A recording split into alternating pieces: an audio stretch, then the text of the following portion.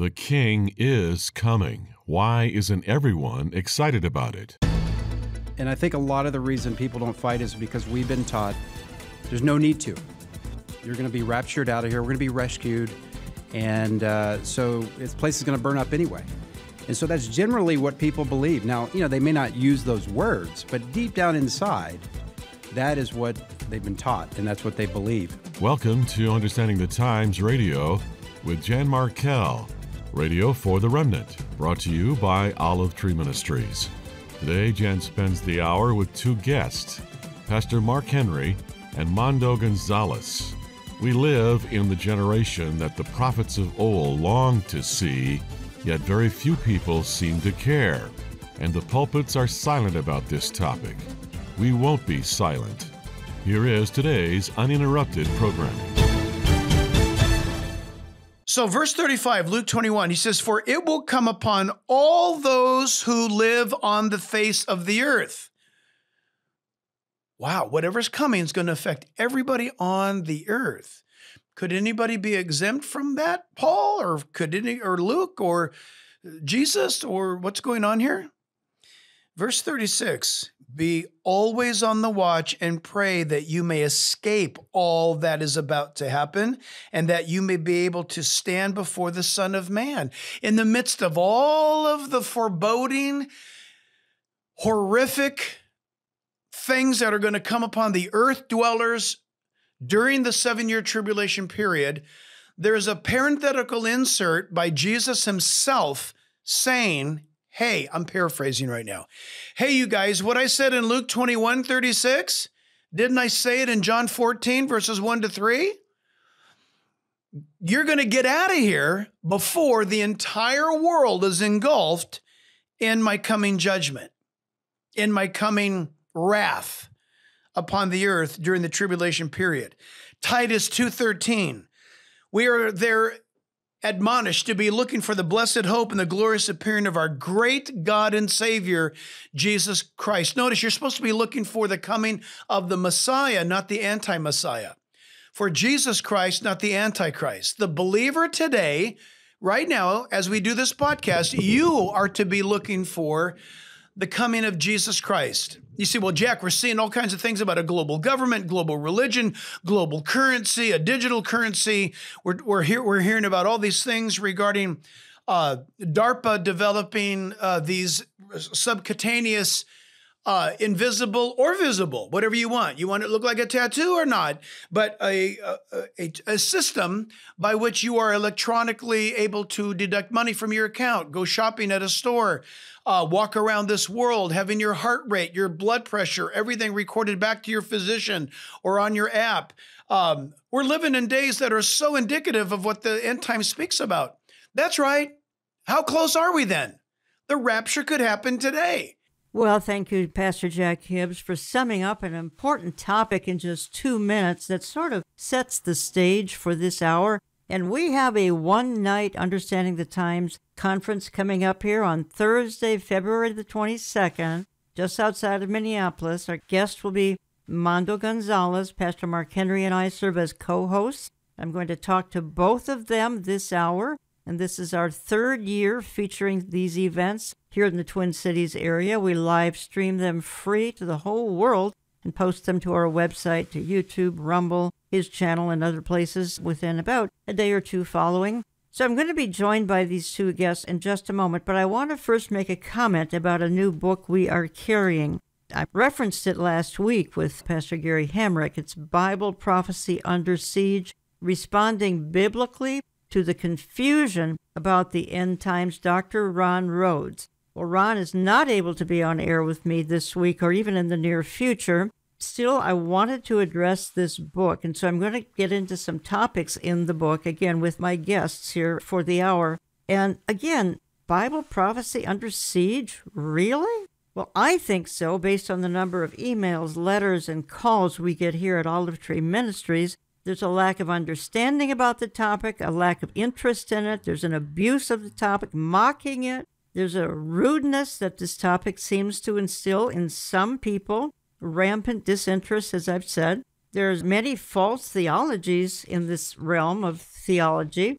So we're going to look at some of those here in the next hour. Our guest, again, Mondo Gonzales, is the author of the rather new book, The Red Heifer Ritual, the last piece of the Third Temple Puzzle. And he is the co-host of Prophecy Watchers Radio and TV, along with Gary Stearman, Pastor Mark Henry, the lead pastor at Revived Church, Brooklyn Park, Minnesota. He's an author, broadcaster on his channel. He also serves on the pastoral staff of 412 Church, San Jacinto, California, formerly under the direction of founder Pastor Tom Hughes. Mark's book we also carry, as we do Mondo's book. Mark's is The Man Code, 12 Essentials Every Man Needs to Know, both in my store. I'm going to be playing some sound bites throughout the hour to illustrate some points, and these will be voices, I think, heavily who disagree with the position of my guests and me. Mark, welcome to the program. Great to be with you, Jan. And Mondo, I'm glad to have you. It's awesome to be here, Jan. Mondo, you are just recovering from an extended trip. Our rep, Ken Michael, was with you, as a matter of fact. Tell me what happened. Fantastic response in Australia and New Zealand. We really did. It was so great. And again, many of the people that we met love your show and listen to it. And the overwhelming encouragement that we got just as speakers from them, they're hungry. They love the Lord. They love prophecy. They feel alone like many people in the United States do.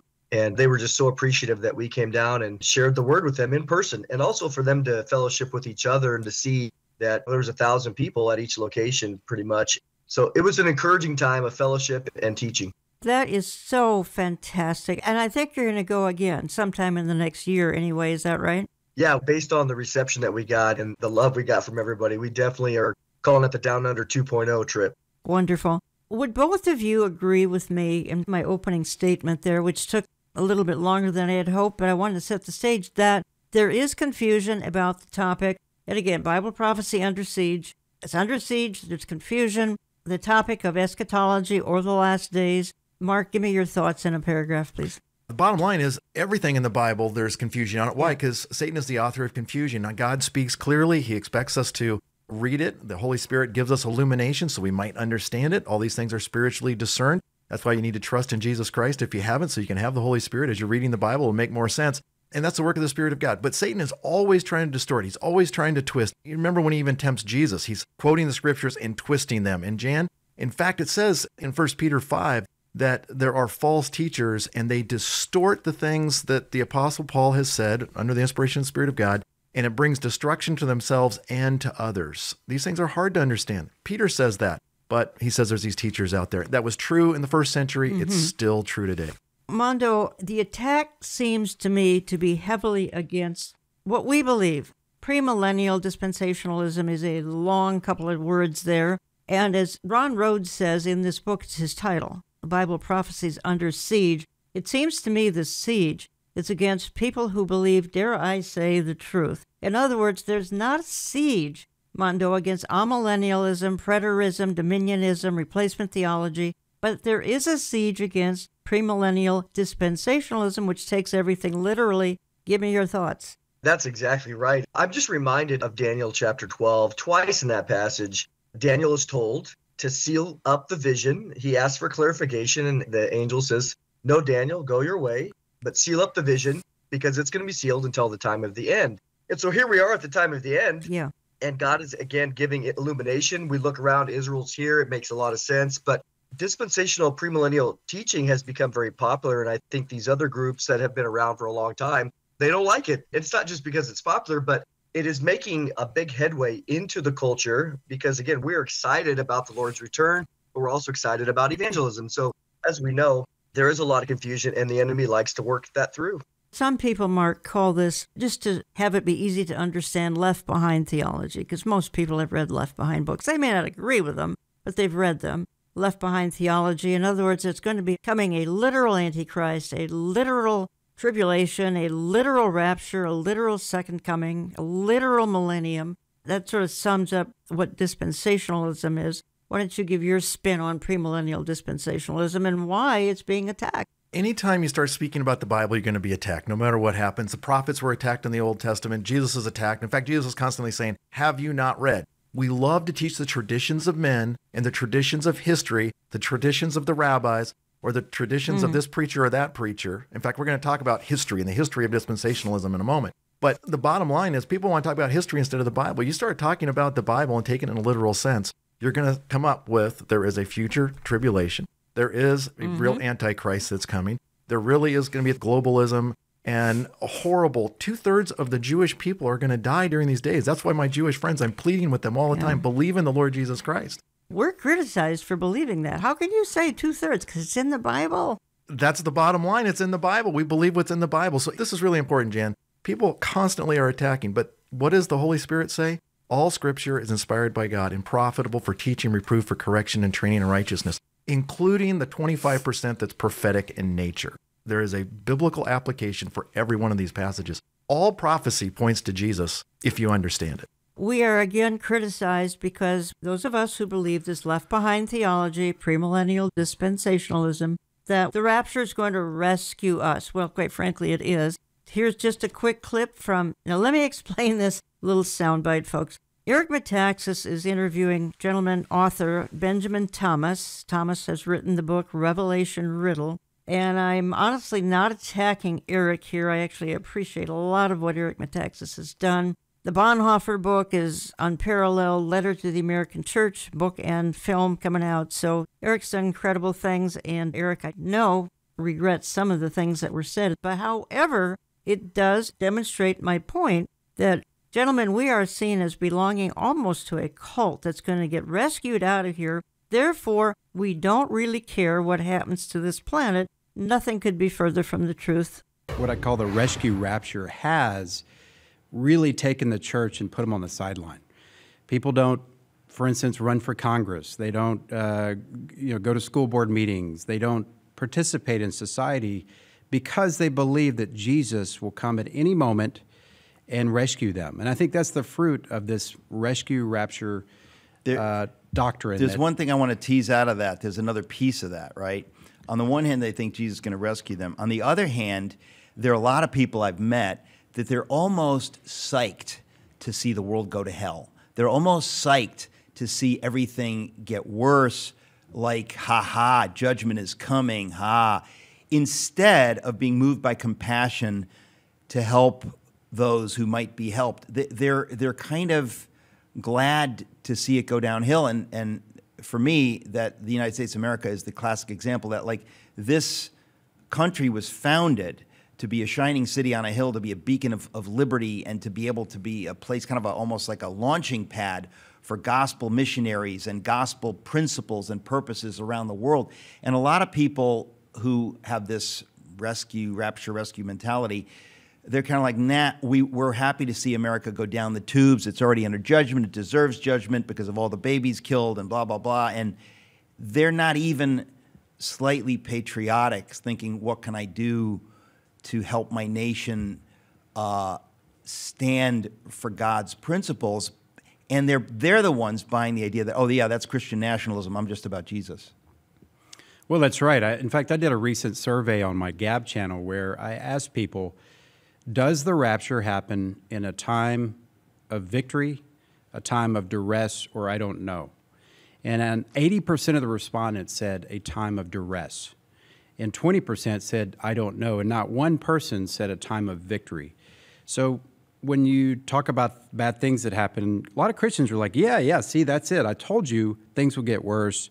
And they think it's a fulfillment somehow of Bible prophecy. But at the end of the day, it has taken the church out of the game. And that's one of the reasons why we don't have great candidates running for Congress or running for president. That's one of the reasons we find ourselves in a place where Satan has taken over the 7 pillars of our society, and then we are shocked. We act shocked, like, oh my gosh, how did that happen? The reason it happened is the Christians were not involved. We thought things were just going to blow up, the world was going to burn up, and so we took a back seat. And I think that's the fruit of that mentality, and unfortunately, a contributor, not the only contributor, but certainly a contributor to where we are today. Oh, there's no doubt. And listen, part of the joy, when we reconnected in Phoenix at AmFest, was to hear you say all this stuff from a completely different angle of me, but agreeing with me on where we come out. I mean, it's sort of fascinating because I wasn't looking at the end times part of it, but I was thinking, like, we are called to be salt and light. We're called to fight, not to sit on the sidelines and get the popcorn to watch it all burn. And, like that's not right. And that's bad theology. And that's what led to people accepting the nonsense of like, oh, Christian nationalism, if you care about America. Right? That is total garbage on every level. And what you bring in this book, and I want to get to the details, is how bad end-time theology feeds that and has fed that and has led us to a place where the church has, imagine what happens when the church pulls the salt and light out of the culture. Is like it's going to go downhill that much more quickly. So if we bring the salt and light into the culture, if Christians get activated like you and I both pray that they do and advocate that they do, you're going to be stunned. If Christians are being active in culture and politics and whatever, you're going to be stunned at the influence we can have. And I believe that's the Lord's will, and you do too. Well, we're the majority, but the fact is we don't fight. Nobody fights. And I think a lot of the reason people don't fight is because we've been taught there's no need to. You're going to be raptured out of here. We're going to be rescued. And so this place is going to burn up anyway. And so that's generally what people believe. Now, they may not use those words, but deep down inside, that is what they've been taught, and that's what they believe. There's so much there that I disagree with. I don't know where to begin. Benjamin Thomas, author, Revelation Riddle, being interviewed by Eric Metaxas. Mondo, your thoughts? Like you said, Jan, where in the world do we begin on that? These are brothers in the Lord, yes, so we don't speak absolutely. anything negative about them. But here we are traveling across the world to speak to people and to evangelize those. And one of the things that I share on every one of my messages, always at the end in sharing things, is, hey, guys, there's two verses. Mark 13:37, this is a command by Jesus that you are to watch. That's a commandment. It's not an option. But the second one I tell them is also command is in Luke chapter 19, verse 13, where Jesus says, occupy until I come. And so I said, look, hey, guys, we know it's coming. We're not rejoicing at evil. But if you don't have a 1 year or a 5 year or a 10-year plan for your calling and ministry, whatever that might be, then you're disobeying Jesus' command. So it's interesting to me that this is the classic straw man argument. If we had people in our church that said, oh, great, we're going to be out of here, I can sit around and do nothing, I would be the first one to rebuke them that that's wrong. But this is typical or sad that you take a small percentage of people who do abuse the doctrine and then you characterize the rest. Mark Henry, your thoughts, please. I would just say I've been a pastor now for 34 years. I started preaching Jesus immediately after I trusted Christ 41 years ago, preached my first sermon. I have spent my life advancing the gospel because Jesus is the one who rescues people from the penalty of sin. That's hell. The presence of sin, because we're new creatures in Christ Jesus. And from the presence of sin, that's when we're in his presence. So rescuing is really the message of the Bible. If you want to be rescued, it's not through government, it's not through politics, it isn't by the U.S. government or anyone else, it's by Jesus. So that would be the first thing. Second thing is, if you have a genuine heart for Jesus, you weep over, just like Jesus did, wept over Jerusalem because he knew what was going to befall Jerusalem.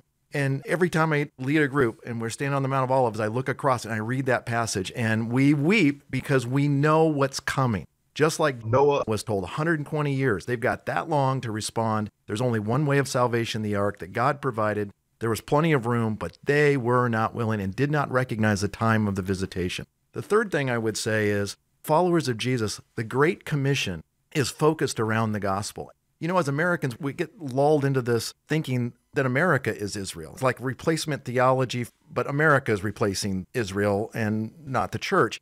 America is not Israel. All the promises to Israel are not promises made to the U.S. Praise God for America. Praise God that we're here. But if you think about the reality is Jesus changes hearts. God created government to suppress evil. And the blessing of America is we've had the opportunity in our constitutional republic to suppress evil like no one else has been able to in history. Now, as that's being unraveled, yes, we should intervene. Jan, you hear me speak on a regular basis, pushing back against the darkness of this society. But the reality is this. My son was going to go into politics. He was going to study Bible for so long. Then he was going to study history. And then he was going to go to law school. And he would be in Washington, D.C. My goal as a student was to be the president of the United States right now. But when we saw the power of the gospel, laws cannot make people holy. Laws can suppress evil. And that's what they need to do. That's what government should do. Yeah. But Jesus changes everything. You're listening to Understanding the Times Radio. Jan Markell here. Have in the studio Pastor Mark Henry, Revived Church, Brooklyn Park, Minnesota. and also Mondo Gonzales, Prophecy Watchers. Learn more at markhenryministries.com and prophecywatchers.com. And I have these two gentlemen on air today because next week we have our Understanding the Times one-night conference, Thursday, February 22nd, just outside Minneapolis, Brooklyn Park, Minnesota. Start at 7 p.m., doors open 6 p.m., no cost. You can live stream it anywhere, markhenryministries.com, markhenryministries.com. Mark, want to say anything about Apple TV? I want to encourage all of you, have a watch party if you're not here local in the Twin Cities. Literally, we have groups meeting around the world, 73 different countries in the English-speaking world. Jan, it's such a joy to be able to advance the gospel. You can download the Mark Henry Ministry app. You can watch it on Roku, Apple TV. All these other platforms are available. But have a watch party and grow in the grace and knowledge of the Lord Jesus. Mondo is going to encourage us in a great way. Yeah, he is, because we know what he's going to talk about. Mondo Gonzales will be our guest that night, 7 p.m. Central Time. And Mondo's written the book, The Red Heifer Ritual, the last piece of the third temple puzzle. It's in my online store. And Pastor Mark Henry, your book, The Man Code, is also in my store. That's a little more difficult to define. Give us a sentence on it. The man code's essential because how are we going to live in these days? It kind of goes back to what we were just talking about. As followers of Jesus, we need to be devoted. Our lives need to be a reflection of Jesus Christ and His power. And you men, there's 12 essential things that God wants you to know and apply. And you ladies need to help your men along these lines. I'm moving ahead here because there's a lot to talk about in the time that we have left. And I'm inspired by Ron Rhodes' newest book, Bible Prophecy Under Siege, Responding Biblically to Confusion About the End Times. Just going over some basics on eschatology, doctrine of the last days, with my two guests. Mark, many people believe that not all of the tribulation is wrath. In other words, we're going to coast through the first few months or even years of that tribulation. That is so wrong. Others believe nothing happens until the sixth seal. My only point in bringing this up is that unspeakable things are going to happen that entire 7-year tribulation, which is why we're all about rescuing people before that happens. Yeah, Jen, I hear people say that often, and there's obviously a number of books and authors, and some of them are my friends. But the bottom line is this. In Revelation chapter 6, Jesus is in control. He's breaking the seals, Yep. and all of them take them. place because of the wrath of the Lamb. Now, it doesn't use that until we're in the sixth seal, but the application, the reality of it is that the wrath comes from the hand of God.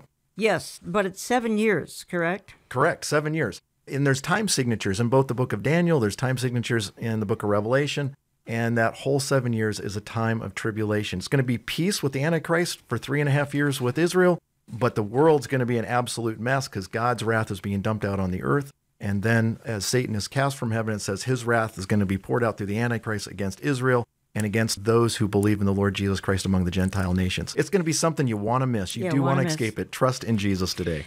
Mondo, I want to play a short clip and get your immediate response to it. What I'm going to play is a trailer from an awful film. It's called Left Behind or Led Astray. Joe Schimmel is the producer and writer of the film. And the point that they're going to emphasize in this minute and a half is that there's not one single verse in the Bible that talks about what Mark just outlined, which would be a pre-tribulation rapture of the church. I want to get your perspective on one verse in the Bible talking about this.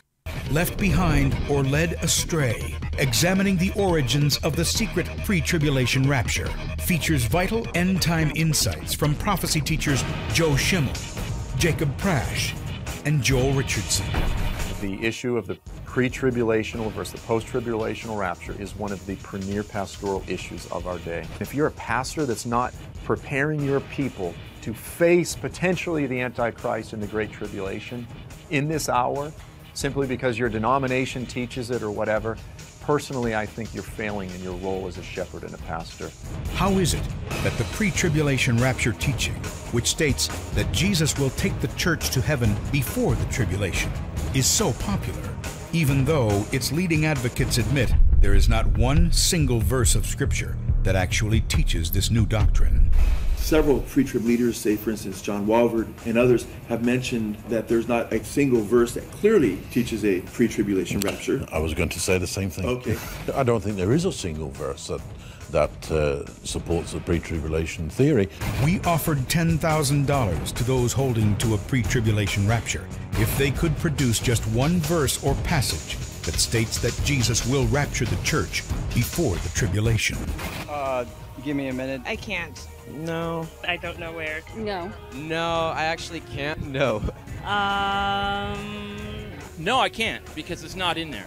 If a pre-tribulation rapture is not actually taught in the Bible, where did it originate? And how did it spread among the churches? Mondo Gonzales, your response to that, please. It's interesting, again, how if you go and ask people questions, I noticed that they were not asking any scholars, any Ron Rhodes or any others. They're asking lay people these questions. But secondly, I would say that the fallacious argumentation here is that I would like to say, can you show me one verse in the Bible that proves the Trinity? True. There isn't a single verse that lays it out that proves the Trinity. I know some people will quote 1 John 5:7, but that's not in the earlier manuscripts. But apart from that, to sum it up in such a way is such a sleight of hand in reasoning. Secondly, when we think about the rescue and even quoting John Walvoord, I think that quote is taken out of context. He would say, again, it is true that there's not a single verse that lays it out, again, like the Trinity, but we know that the concept is clearly there. They didn't mention that. We know several times in Scripture, Luke 17, about Noah, about Lot, those were clearly rescues before the day of judgment. Luke 21, Jesus clearly taught that there was a group that could escape and stand before the Son of Man. Revelation 3:10 is very clear that I will remove you before the hour of trial that's coming upon the whole earth to test those who dwell on the earth. The second thing I'd like to say there too is the comment that as a pastor, if you're not preparing your church to potentially meet the Antichrist, look, how in the world do you do that? There's no manual in the Bible that says, by the way, the Antichrist is coming. This is how you are to survive, store up food. None of that is in there. We know Revelation 13:7 says that the Antichrist is given authority over the saints, the tribulation saints. He's going to obliterate them. Daniel 7:21 says the same thing. There is no manual that says this is how you are to survive the tribulation period. I like to use Revelation 3:10 because you have kept my word of perseverance. I will also keep you from the hour of testing, the hour which is about to come on the whole world to test those who live on the earth, which is about to happen in Revelation 4 until nearly the end of that book of the Bible. Mark, your thoughts on this? The Bible simply doesn't talk about a pre-tribulation rapture of the church, which we know it does. It grieves me how emphatic that clip is, because as Mondo pointed out, they asked people on the street, where's there a verse? If you ask the average person walking down the street, where is a verse that says you get to heaven by believing in Jesus, they're probably not going to be able to give you the verse. John Walvoord was quoted not only out of context, but John Walvoord wrote a book. He spent his whole life, by the way, studying the scriptures, obeying the scriptures, living with great godliness and dignity, and defending the truth of the scriptures. Wrote a book, 100 Reasons Why You Should Believe in a Pre-Trib Rapture. Anyways, they mentioned there a second ago about preparing your people to meet the Antichrist. Hello, look through the New Testament. Never are we commanded to do that. We are to help people meet Jesus Christ, not the Antichrist. Amen. I'm not sure that the blessed hope would be a blessed hope if we were preparing to meet the Antichrist. Rapture is called the blessed hope because it removes us, again, rescues us from the terrible, terrible agony that's coming on the earth. And not only that, but if you think about the reality that Christians have suffered all through the past, Nero's persecution, yes, the persecution that's happening right now in Nigeria, for example, Amen, of Christians. How do you prepare them? You help them draw near to the Lord. Trust in the Lord with all your heart. Lean not on your understanding. All your ways acknowledge him and he'll direct your path. These are the things that strengthen people in times of persecution. To say that eschatology or premillennialism, pre-tribulationism somehow degrades that, they're missing the point. We are basing our discussion, slightly anyway, let's just say I've prepared the hour because I've read Dr. Ron Rhodes' newest book. It's in my store, Bible Prophecy Under Siege, Responding Biblically to Confusion About the End Times, Dr. Ron Rhodes. olivetreeviews.org, olivetreeviews.org, and just go to my store, call my office, get on our newsletter lists. You'll see this featured prominently now, I would say for the next 6 months or so. And after reading it and being stirred by it, I came up with an outline for today and invited Mondo Gonzales. Again, he is our guest, Understanding the Times, which would be winter here, 2024, on Thursday, February 22nd at Pastor Mark Henry's church, Revived Church, Brooklyn Park, Minnesota. Address for that? 7849 West Broadway, Brooklyn Park, Minnesota. Doors are going to open at 6 p.m., but you can live stream it. Most of you, 95%, you're out of the area. Live stream it, markhenryministries.com, markhenryministries.com. Mondo will be our guest, and we do post it all the various places about a day to 2 days later. And Mondo is the co-host of the very popular TV program, Radio 2, I think, that would be Prophecy Watchers. Say, gentlemen, we've got some current events. I don't want to totally overlook them, and particularly a very intriguing story that's hit big time online, and that is that the Hamas war is really about the Third Temple, and more specifically than that, about the 4 red cows, the holy cows. Let me play just a very quick clip that's going to introduce this topic and explain it a little bit, because Mondo has written a book about the Third Temple and those holy cows. And I just want to address this to both of my in-studio guests. Hey folks, Yishai on guard duty here. You know, when you listen to Hamas, they keep saying that this whole thing is about Al-Aqsa. They call it the Al-Aqsa flood. It's all about the Temple Mount. And they keep putting symbols of the Golden Dome of the Rock in Jerusalem.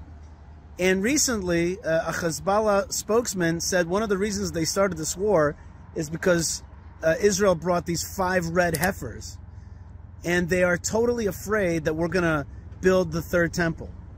Okay, so there's 2 ways to go with that. One way is to be like, no, we don't mean it. It's not about a Third Temple. You have it all wrong. We actually wanted to stay an Islamic site up there and limit Jews from praying, and we should definitely just, stay quiet, and we didn't mean it, and you misunderstood, and these red heifers are just for viewing. That's one way to handle it. Another way to handle it is to say, we are not here just to get our captives back. We're not here to just secure the South and secure the North. We're about a Third Temple. That's what this period's about. And Jerusalem is our capital, not your capital. And when we let them say it's their capital, then they draw the word Palestine over the whole of Israel. And they put the mosque right in the middle, and they'd say, this is our symbol that we're going to take the whole land. We got to be like, no, you won't take the land. The Temple Mount will be a house of prayer for all nations, yes. But the control will be Israel. And yes, we are aiming for a Third Temple. Try that sometime. Somebody accuses you of wanting a Third Temple, be like, yeah, that's what we're really about. It's true. That's what Israel's really about. It's about something much bigger than just defense and just having a nice and decent life. It's really about a Third Temple. In the end, that's what we want. How it's going to come, I don't know.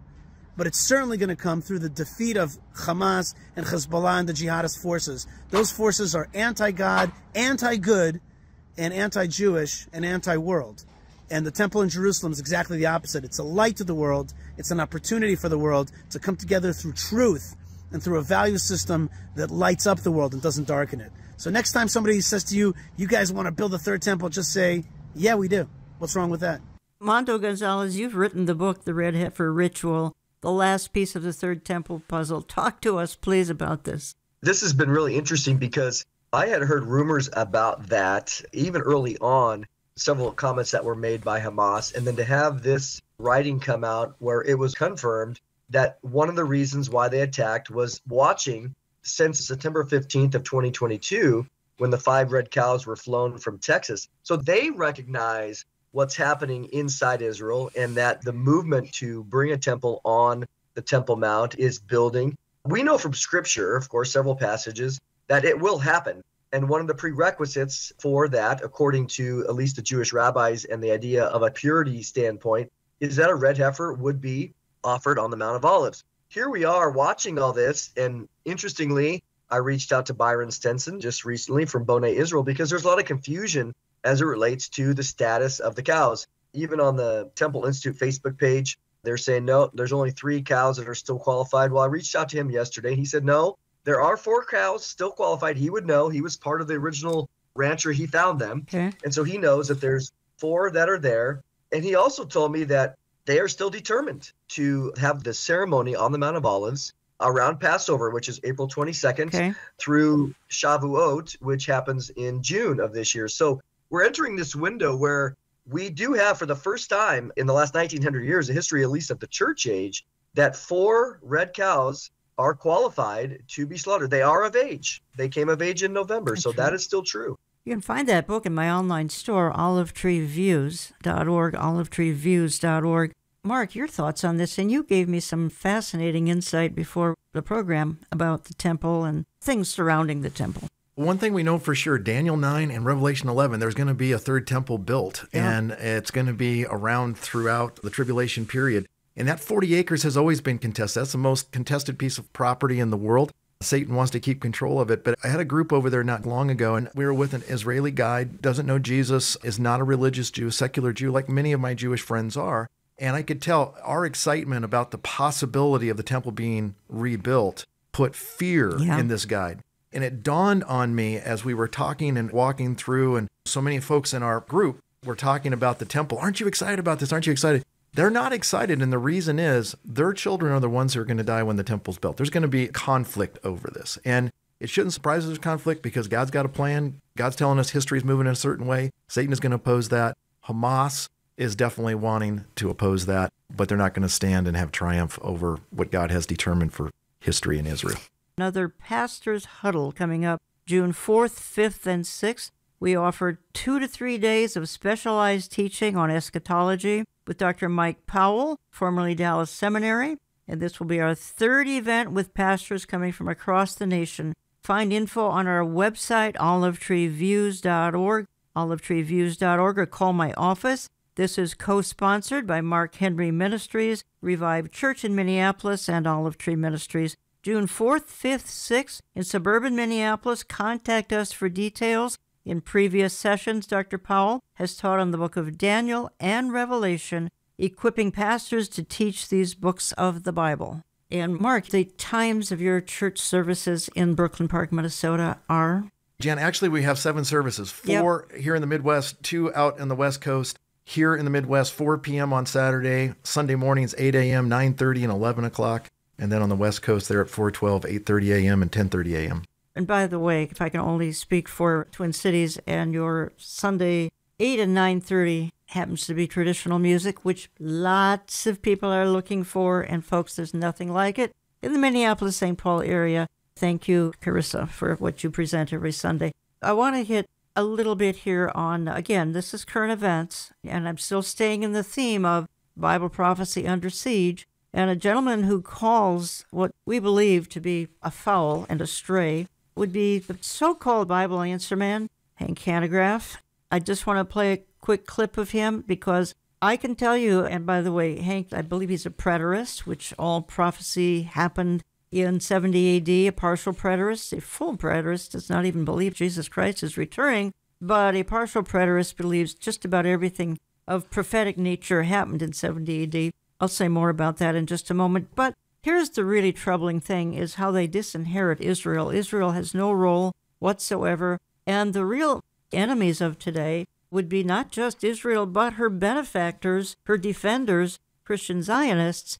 Hank, I can debate a number of issues, doctrines, with different professing Christians and not be ad hominem attacked for my position. But when it comes to my biblical response to Christian Zionism, ad hominem attacks seem to be common. And sometimes, in fact, Hank, it seems to me that these individuals have more dislike for those that they deem anti-Semites because of opposition to Zionism than to those who are admittedly anti-Christ. So my question is this, why must I agree with a dispensationalist or be attacked as an anti-Semite whose views are going to bring about another Holocaust? Yeah, it's quite ironic, really, when you think about it, and I certainly have experienced this myself. Let Christians question the notion of a pre-tribulational rapture followed by a Holy Land Holocaust in which the vast majority of Jews perish, and they're immediately shouted down as peddlers of godless heresy. In fact, popular dispensationalists are blunt in their denunciations. I've been called a replacement theologian carrying Hitler's anointing in his message. But the irony of this is, first of all, the position that we take is not replacement at all. We're saying that Christ has only had one chosen people, one covenant community, beautifully connected by the cross, and illustrated by the Apostle Paul by a cultivated olive tree. One does not replace the other. It actually is in the dispensational worldview that one replaces the other, which is to say the church gets raptured and then Israel becomes the focus of God's attention, and that focus is not particularly bright. It's very bloody. 2/3 of the Jews that are now herded in the Holy Land are going to be killed in a bloodbath unprecedented in human history. If you hear the descriptions as given by Tim LaHaye in Left Behind, they're simply stunning. I wrote about this in the Apocalypse Code. Find out what the Bible really says about the end times and why it matters today. So it's ironic that the very people that are herding Jews into the Holy Land, knowing that they're going to be bludgeoned to death in a bloody massacre, are the ones that are calling other people anti-Semites. It simply doesn't make any common sense. But what it is it's a conversation stopper, which is to say that the minute that moniker is enunciated, it stops all conversation. No one wants to be called anti-Semitic. Sure. And certainly to be anti-Semitic would be a horrific evil. But there is no sense whatsoever in that in which this can be pinned on someone that disagrees with the replacement theology of dispensationalists.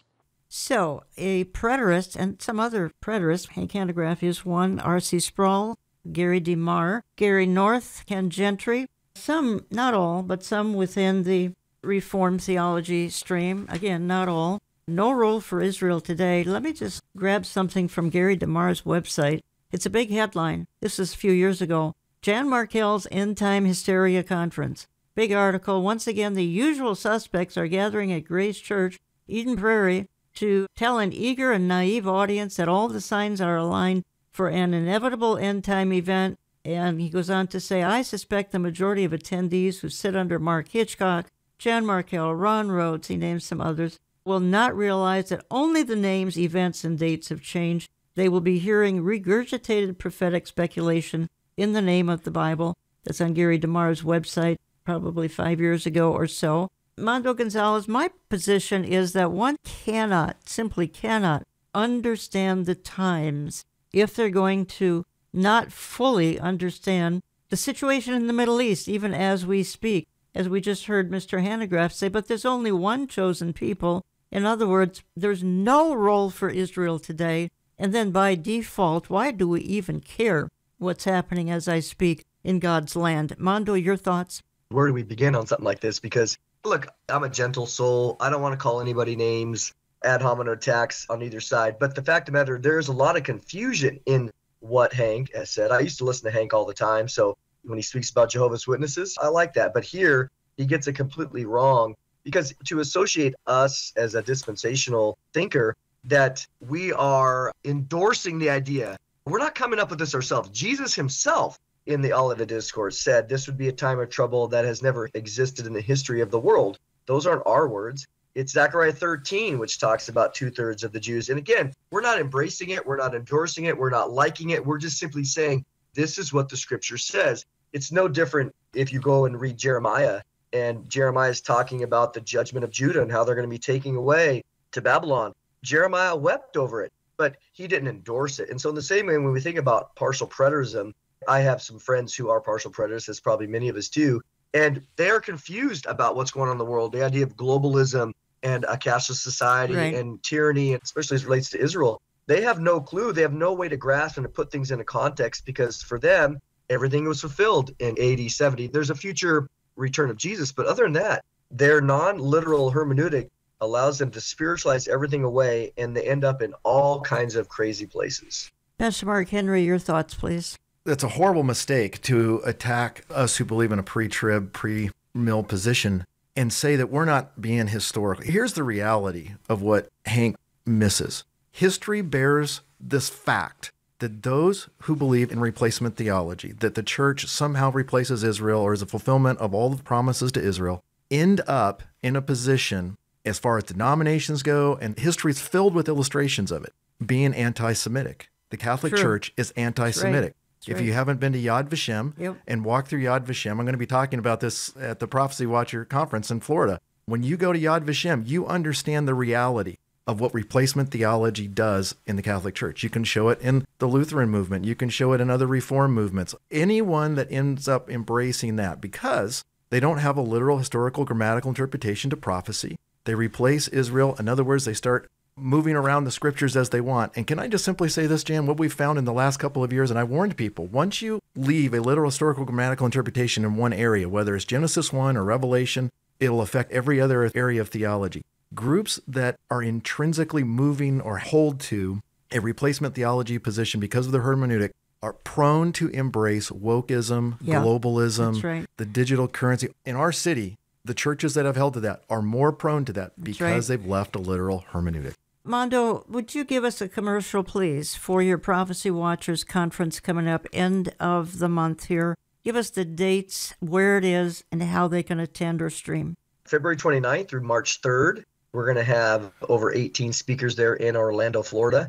People can go to orlandoprophecysummit.com. We are sold out in person, but as many people can't make it, you certainly can go there and find out about our live streaming option. It's going to be a great time. There's no doubt. Again, as Mark said, he's going to be there. We love having everybody's favorites as much as possible into one hallway, and the fellowship and the ability to hang out and talk is just incredible. Can they find out more also at prophecywatchers.com? Yes, they can. prophecywatchers.com. And the dates again for the live stream, Mondo, would be? February 29th through March 3rd. You're listening to Understanding the Times Radio. Jan Markell here. Have in the studio Pastor Mark Henry, Revived Church, Brooklyn Park, Minnesota, and also Mondo Gonzales, Prophecy Watchers.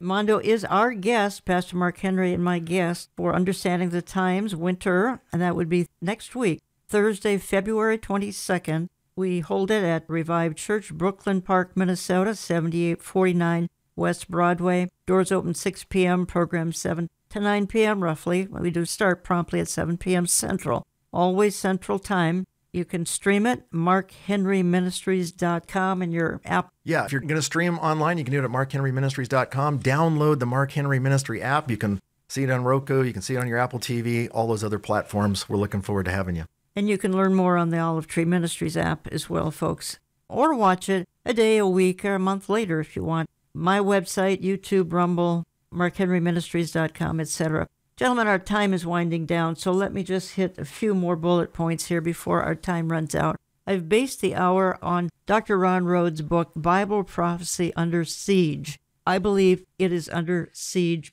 big time. How do you think, Mark Henry, it got this way? Is it church growth movement, seeker-sensitive movement? Pastors see it as too gloomy. They don't get it, the education in seminary. How did it happen? Jan, I think when you look back in history, the historical perspective is Augustine writes City of Our God, and then there's a trajectory change in how we interpret prophecy in Christendom, not Christians, but Christendom. And that has continued on ever since the 4th century. What's very interesting, at the time of World War I, World War II, we thought that was the end of the world. And you had a lot of people focused on prophecy. Israel becomes a nation. This is a super sign that has to take place, if you will, for the book of Revelation, for Daniel to be fulfilled. So people were kind of focused. And then you had these great servants of God like Dr. Ryrie and Dr. John Wolvert and Dr. Pentecost, and they were all traveling around the country and speaking on that. I think what happened is those guys were passing off the scene. There were some people that came on and they started setting dates. Generation won't pass away. Israel starts in 1948. 1988 will be the end of it. That's it. So then, wow, these are all date setters. John Wolvert never said that. Ryrie never said that. The scholars never said that. But there were other people that said that. And so we bear the rap of that. And then with those men passing away, just like anything, the next generation of leaders at different seminaries and so forth stopped holding to a literal historical grammatical interpretation. They want their schools to be bigger. Right now, denominations are wanting to include more people. There's very few of them, but if they did hold to a dispensational perspective, now they want to drop that so they can have more pastors because we're going to run out of pastors, and so we're going to bring in these reform guys, and we're all going to be happy, and we're going to be intellectuals. Friends, theology is not just an intellectual thing. It's a heart thing. It's a matter of obedience to Jesus Christ. Take the scriptures in a literal, historical, grammatical interpretation, all of it, Genesis 1 to Revelation 22. Mondo, Pastor Mark Henry just cited, in part, the kook factor, the Harold Campings out there setting dates, ridiculous dates all the time.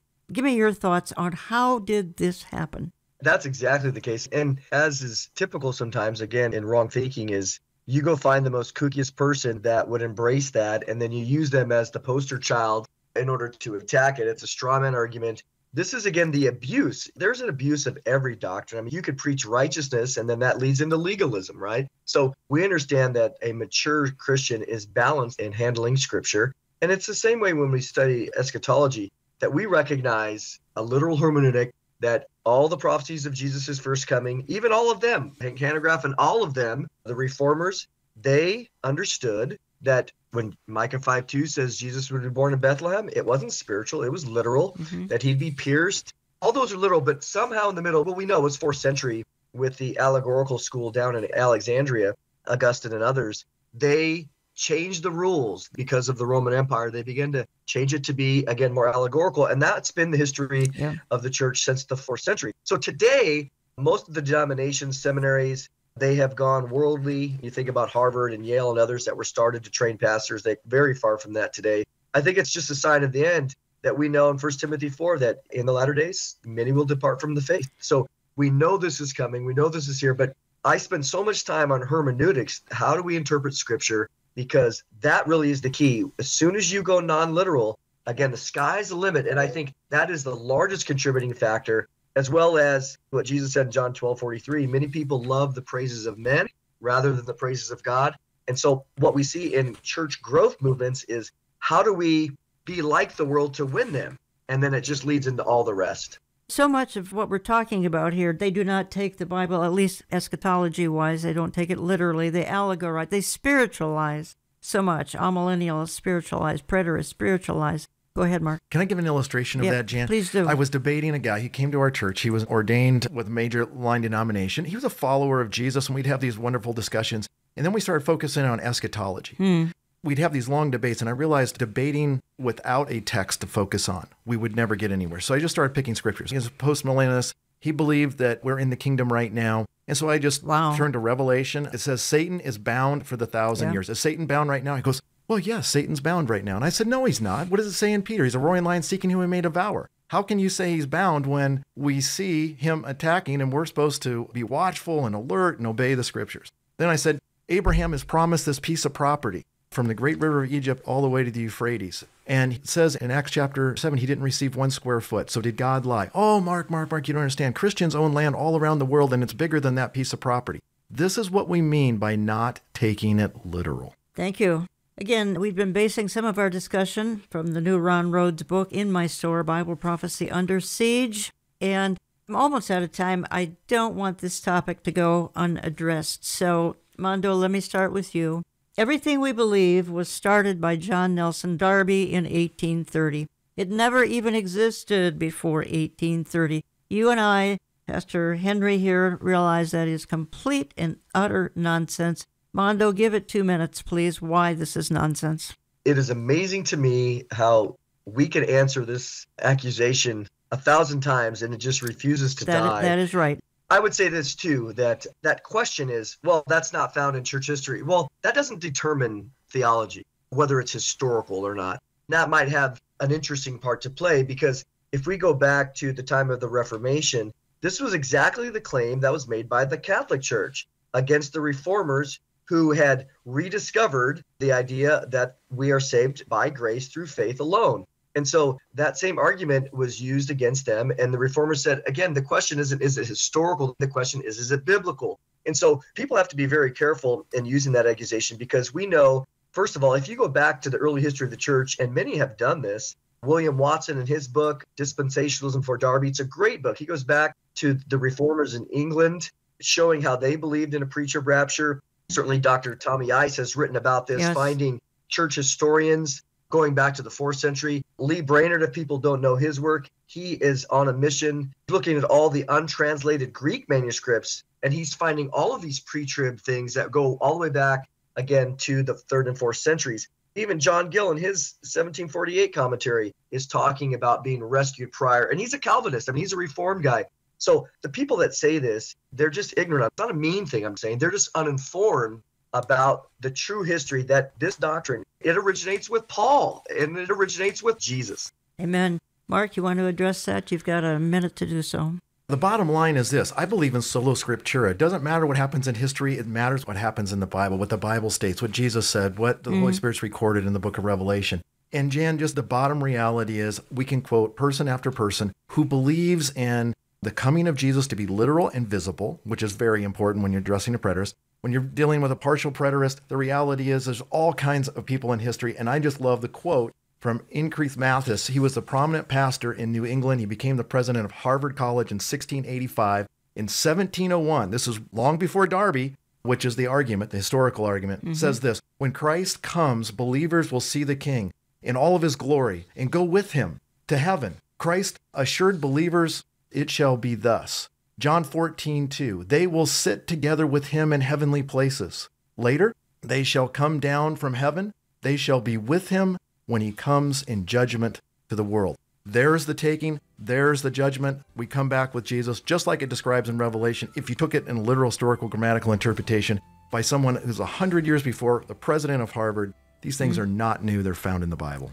Gentlemen, thank you for spending the hour with me today. Mondo Gonzales, we are so looking forward to seeing you on Thursday evening, February the 22nd, here in Minneapolis, Minnesota. We've had, throughout the winter, Mondo, we're warming it up for you, 50 degrees occasionally this winter. I can't promise, though. I just can't promise.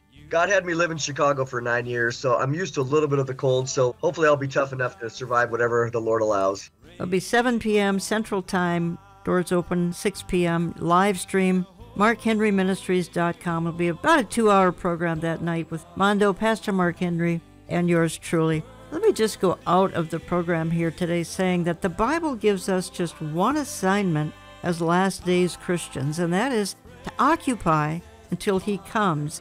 To occupy includes spreading the gospel. We're to be encouraging those who are discouraged. We're to be caring for one another. We're to be engaging in spiritual warfare, now more intense than at any other time in history. But in spite of circumstances, I always like to go out reminding you to look back and thank him, to look around and serve him, to look ahead and trust him, always looking up and expecting him. He is coming again.